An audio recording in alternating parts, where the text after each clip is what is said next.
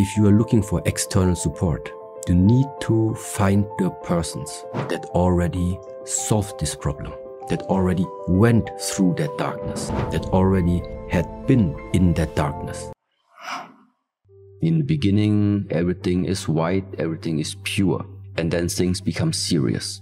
This is where also nowadays different teachings, different insights calling, sometimes it's necessary to bring out the inner child, bring out the joy, the lightness back. Why is the lightness gone? Because life has become too heavy with possession, too heavy with responsibilities. There are many different things that can make one's life become and feel heavy. So you want to become pure again? You want to become light again? Well, it's time to cut off some things and not add on. The adding on is what this world already is propagating. This is what many people are living in.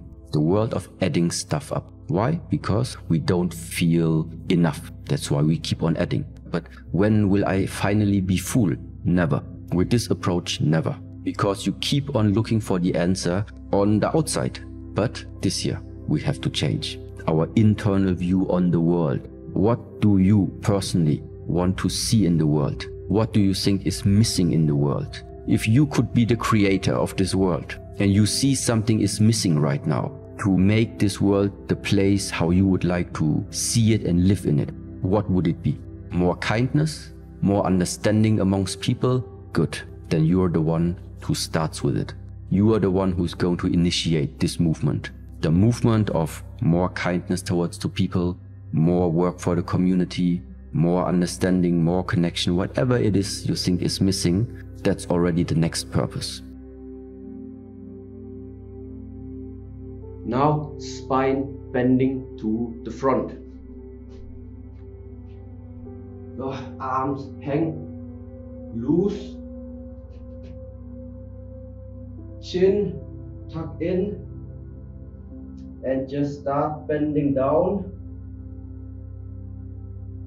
Remember, it's not about going low, it's about curving the backside of the spine and making it as round and open as you can. Just hang for a moment. No need to watch me at the moment. Just hang for yourself. Stay. If there's something new coming, I'm gonna tell you, but just concentrate on yourself. So go down, don't look at me. Chin down. Stay down. Stay down, stay with yourself. Don't look at the screen at the moment. Stay down. Now cross the fingers and place them on the top of your head. So you have some additional weight pulling down or resting on the back side of the head. Now use this weight of your arms and use also the breathing right now to release the tension that you can feel on your back. So feel the tension, feel what is blocked, feel that spot that is a little bit maybe painful. Inhale into that spot. Exhale and release more tension. With the exhalation, we release more. With the inhalation, you make it very clear which spot is it that you want to release there. Where is the hard part? Where is the burning part? Where is the muscle that is not open yet? Inhale to that same spot again. Exhale and release from that place.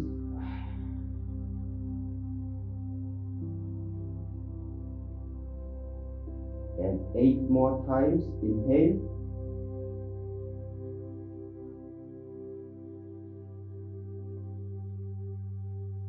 and exhale.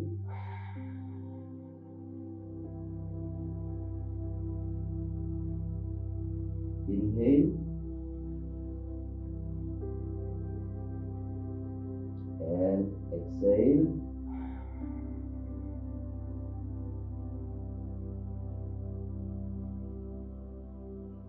Inhale, exhale.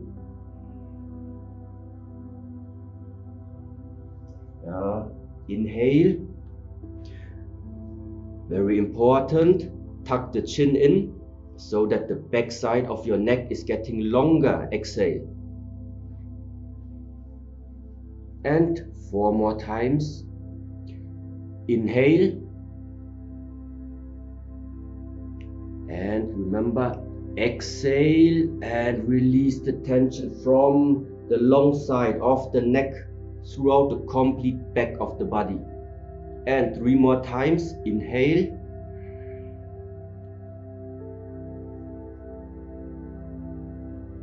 And exhale.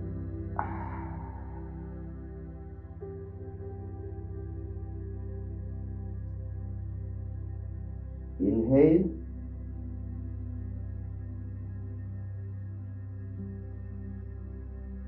And exhale.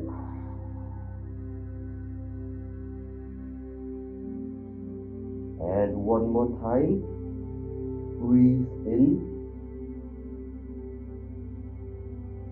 And when you breathe out, also let the arms hang down again. Breathe out and release.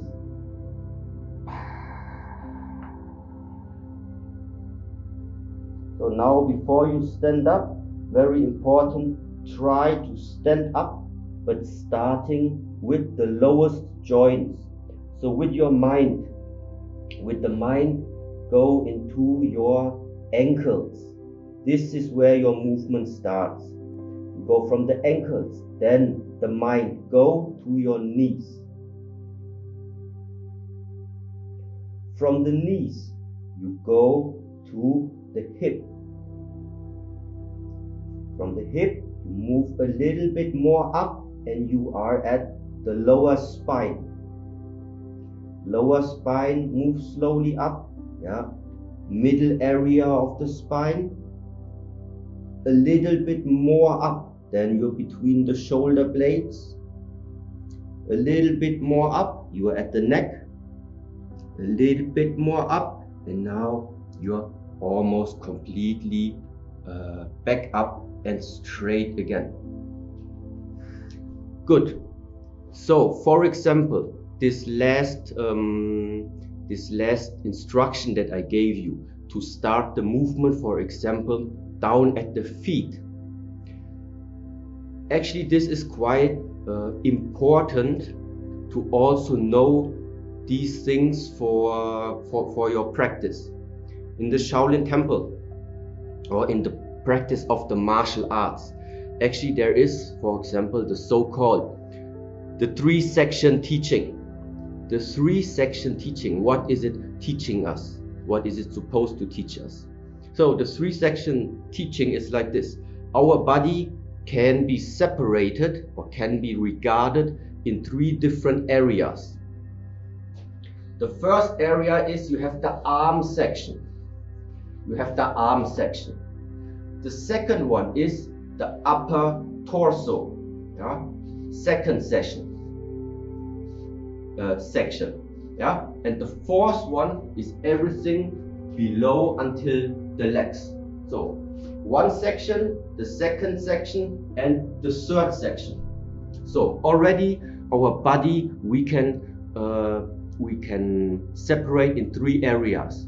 But then those 3 areas, once again we can separate each of these areas again in 3 more, because the arm section we have the wrist, we have the elbow, and we have the shoulder joint.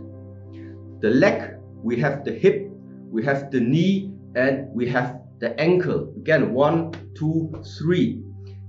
And the upper body, I don't go too deep into it, but it's heart, mind, and energy. So what's the point of all of this? The point is that at the same time, these three areas, they are sometimes also standing for, you always have a root, you have a stem, and then you have the crown on a tree.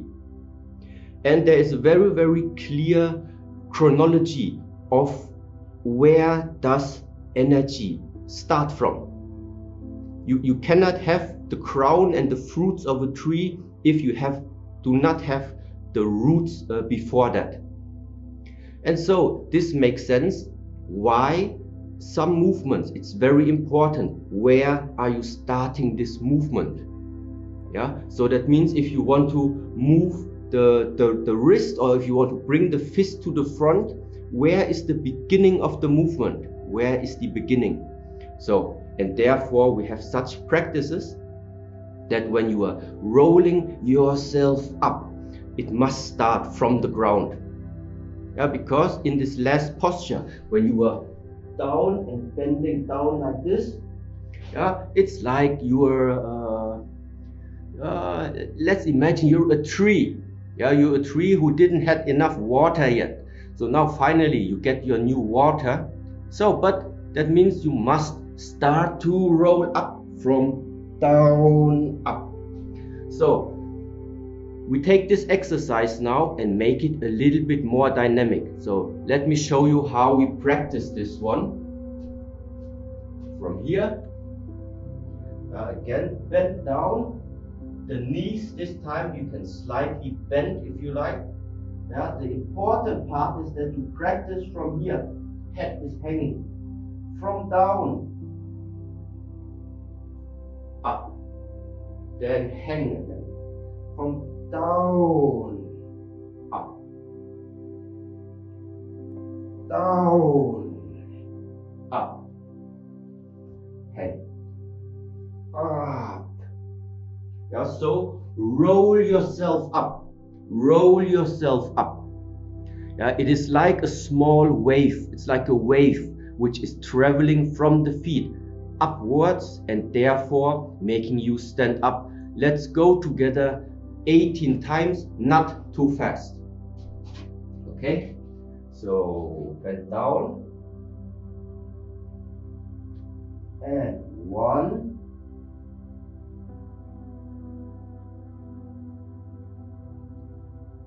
and down again.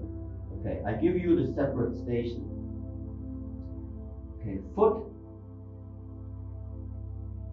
ankle, knee, hip, lower spine, middle spine, between the shoulder blades, neck, head, and down. Feet, ankle, knee, thighs, hip, lower back, middle, between the shoulder blades, neck, head, and down. Feet, ankles, chin, knee, thighs, hip, lower spine, middle spine, between the shoulder blades, neck and head. Down again. Feet, ankles, knee, thighs, hip, lower spine, middle spine, between the shoulder blades, neck, head. 3 more times. Down. So feet, knee, thighs, hip, lower spine, center spine, shoulder blades, neck, head. And 2 more times. Go down. So feet, ankles, shin bone, knee, thighs, hip, lower back, middle back, between the shoulder blades, neck and head. And one more time, go down. And last time, feet, ankle,